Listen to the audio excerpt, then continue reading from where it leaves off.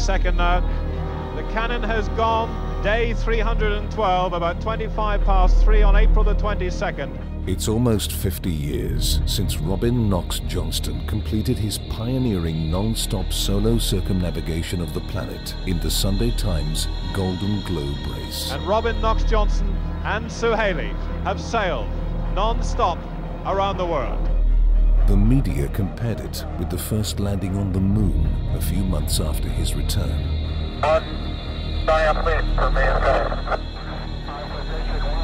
There are still fewer people who have sailed solo around the world today than have orbited the planet.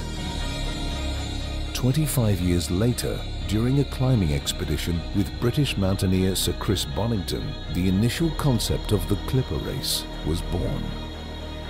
The pair discussed how much it would cost to climb Mount Everest and how many people took on the challenge. The sailing equivalent for Sir Robin was clear: crossing the world's toughest oceans in a circumnavigation of the planet.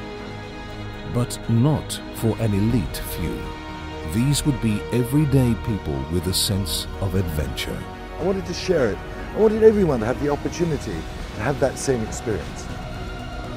And so, in October 1996, in the spirit of the competing T-Clippers a century earlier, the first race set off from Plymouth to catch the trade winds. They will be sailing on new, state-of-the-art 68-foot yacht, the fastest and most advanced of their kind. Thousands have followed as the fleet and route have grown over the years. The Clipper Round the World Yacht Race is now unique. It's the greatest ocean adventure on the planet.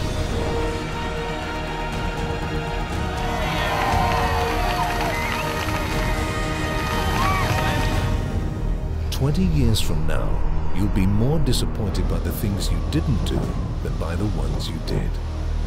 So throw off the bow lines, sail away from the safe harbor, catch the trade winds in your sails, explore, dream, discover.